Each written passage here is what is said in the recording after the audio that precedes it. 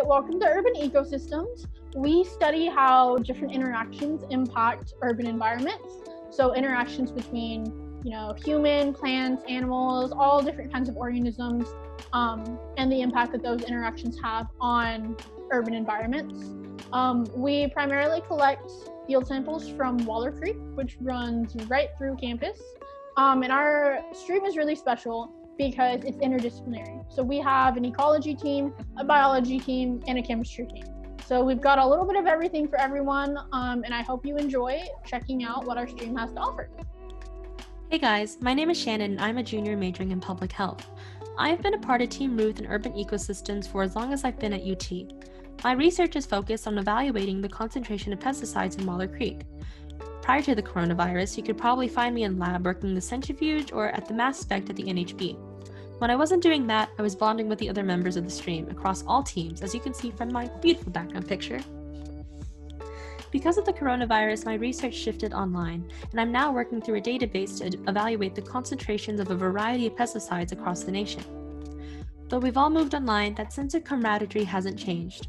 Stuart, Ruth, and Mary do a great job of keeping tabs on everyone, and interacting with the stream has provided a sense of normalcy that I desperately needed these past few months.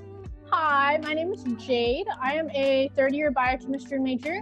I've been with the stream since it began in fall of 2018. I previously did research on antibiotics and urban waters, but since the pandemic started, I've been doing data analysis research on toxicity in California streams. My favorite thing about urban ecosystems is the people and how applicable the stuff that I've learned in this stream has been to my other courses. Hi guys, my name is Rebecca and I'm a part of Team Ruth. So for Team Ruth, I worked on the florimetry project and we used dye tracing techniques to indicate sewage leaks within Waterloo Creek. And I think it has been one of the best experiences so far at UT. I met many of my friends from here, like Mindy, Zamira, Sophia. I don't think I would have met them like anywhere else. They're really just my best friends. So I hope you come join us this fall, and here's Team Stuart. Hi, I'm Alex Kowalski and I'm a mentor for Team Stuart, the biology group. We work on projects like tracking E. coli and fecal indicator bacteria in Waterloo Creek, building environmental sensors, and assessing urban green spaces. Currently, with the COVID situation, we're working on a project where students can go out and collect information on green spaces near them. Then we can compile and assess this information. Now let's see what's going on with Team Mary. Hi, my name's Rebecca and I'm a part of Team Energy, led by Dr. Mary Petit. I study dissolved organic matter in urban systems and how that can affect stream functionality and stream energetics. One great thing about being in urban ecosystems is how much I've been able to expand on my undergraduate research skills, such as reading, writing, communicating, and planning. I've also discovered my passion for environmental science, so much so that I decided to change my major.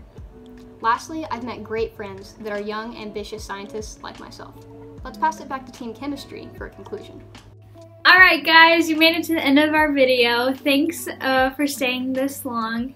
And remember to pick us for Stream Sort this fall.